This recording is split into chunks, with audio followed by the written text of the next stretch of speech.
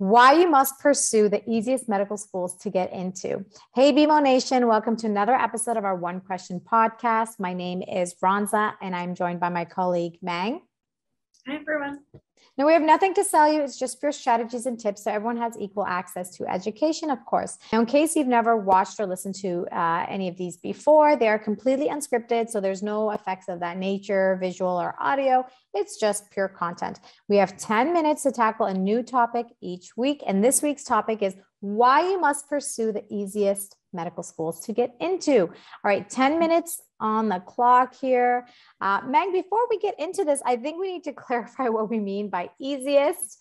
We're not trying to degrade or offend anyone by that wording, because we know that it's not easy by any means to get into medical schools or any professional schools by that means. It's a lot of hard work and a lot of organization and time that goes into it, including money that goes into it all.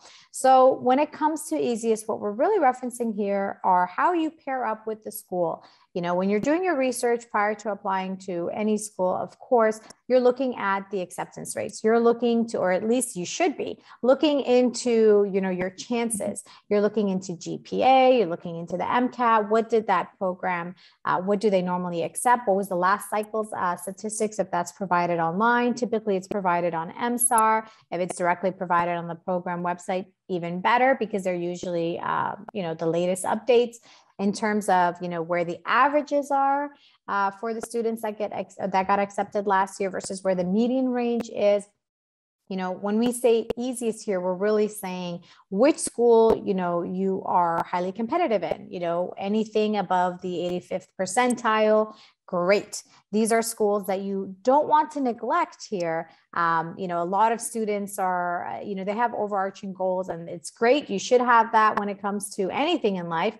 But when it comes to schools, if your entire list of medical schools that you're hoping to apply to is comprised of schools that you have a semi good chance to get into, or maybe an average chance, that's, you know, that's obviously going to decrease the probability of you, you know, potentially getting accepted, because, you know, it's a bit challenging. So you really have to make sure that you excel. So you want to make sure you do not neglect those schools, that you definitely hit the mark, and if not over hit the mark, really, in this case. You know, you have a great, you know, maybe the median range is 509 in the MCAT, and you're like, well, I got a 514. Amazing, right? That's competitive. Great.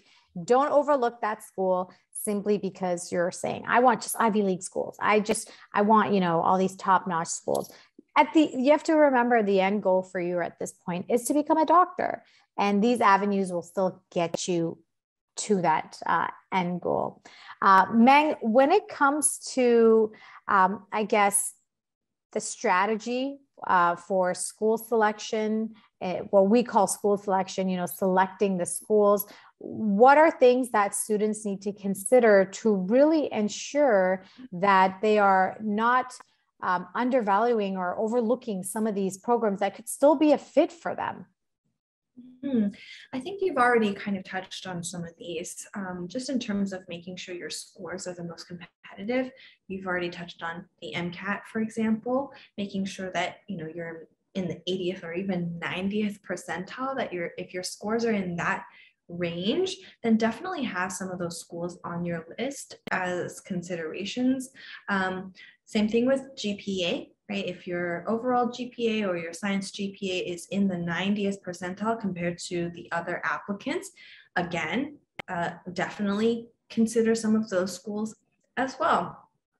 If you have a lot of experience that school is specifically looking for, you know, some of these schools are specifically looking for people with work experience, and a lot of applicants don't have work experience because maybe, you know, the majority of applicants are applying from undergrad, right? They're completing their undergrad degrees. That's the majority of people who are applying. But if you are someone who has work experience, maybe specifically in the medical field, and that makes you an extremely competitive candidate at a school that is looking for people where most of the matriculants have that kind of experience, again, don't overlook that school.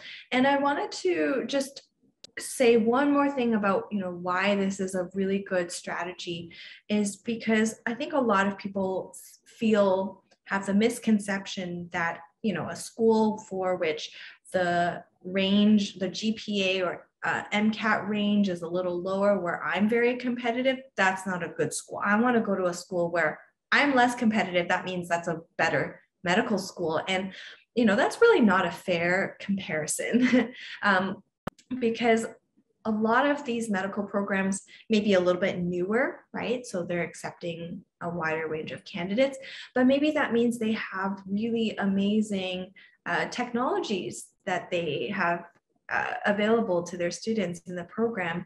And when we talk to students who are in different kinds of programs, there's not really that big of a difference in terms of the quality of education, and also in terms of the opportunities that you have afterwards, right? The opportunities that you have to get into great residency programs is not dependent on which medical school you came from, but it's dependent on what you do during medical school. If you're doing really well during medical school, and you've been able to, explore the different types of specializations that you're interested in, and that's a match for the residency programs that you want to get into, then that's what's going to increase your chances of getting into that residency program. So we have seen people go from, these easiest medical schools to get into, going into residency programs that are extremely, extremely competitive, because they've shown themselves, they proved themselves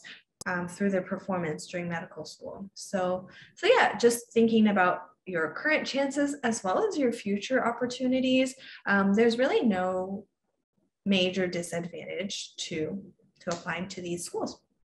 Absolutely. A lot of what you said there I could unpack, but I know we don't have the luxury of time here, Meng.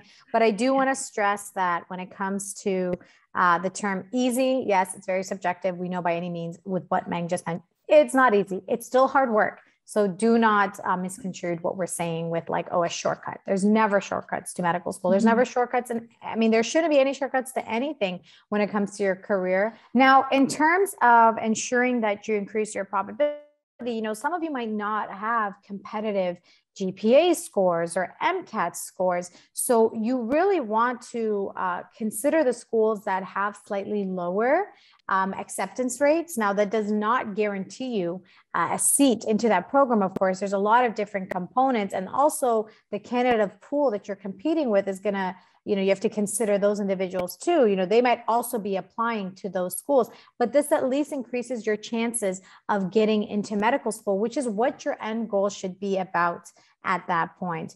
And I also do want to consider here that, when it comes to setting this foundation of applying to those schools, when it comes to your application component, you have to consider all the hard work that you're going to be putting into it. So there's a lot of time and money. So you want to make sure that you're realistic with your approach. So you're realistic with that school selection. That's our internal term that we refer to when strategizing and selecting the list of medical schools that you want to get into. So very, very important that you include those. So you must apply to those easier schools, ones that are either lower in terms of acceptance rates for averages that you can apply to, or you're highly competitive in, even better, to secure that, you could get into medical school at that point. And that does not mean that you shouldn't be applying to the schools that you're looking for. Also, it's just ensuring that you are being realistic about this, because it's very competitive. And if you're spending time and money in one application cycle, you want to at least that you want to know that you've at least increased your probability of getting that interview, getting into the process so you can get accepted. Meng, is there anything else that we can add here? We have a few more seconds to kind of highlight some key areas.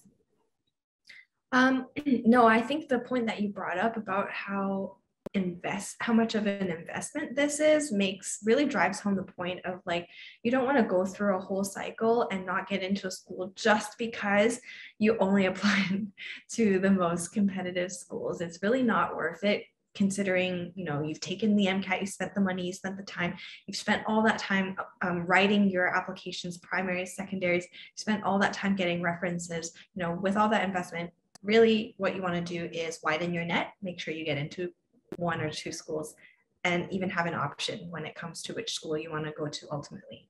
Awesome. And that's actually time. So thank you so much for watching or listening. Now, if you like this as much as we enjoyed making it for you, then you can go ahead and share it with a friend. Subscribe so you don't miss a future episode. And please ask any questions that you might have in the comment section below. See you next time. Bye.